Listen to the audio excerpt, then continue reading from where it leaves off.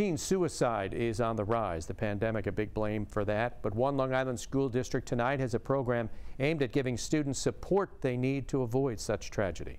News 12's Antoinette Biordi has the story.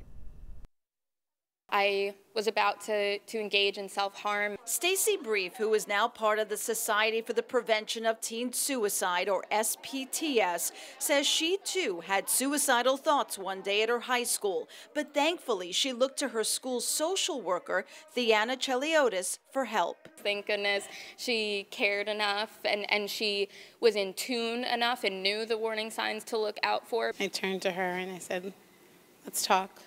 Let me hear what's going on." That pivotal moment made Stacy realize there are even more teens out there experiencing the same thing. So Stacy, her sister Nicole, and her mom Lisa all got involved in SPTS. We give them resources, hopefully that they will take back and look up or utilize in any way that they can. And now they're bringing the vital program to teens in the Bellmore-Merrick School District. We need to work on the way we communicate with each other, the way we talk. The students had breakout sessions and workshops like this one where they learn about the signs of suicide and what to do to prevent it. Right now, suicide is the second leading cause of death among people 11 to 17 years old. But they say it's the most preventable. You are not alone.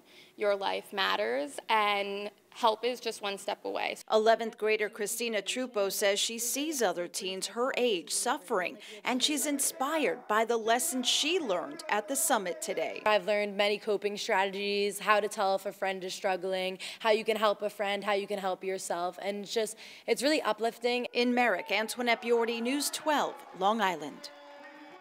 All right, if you'd like more information about the Society for the Prevention of Teen Suicide, please go to our website, news12.com, look under numbers and links. You could really help somebody.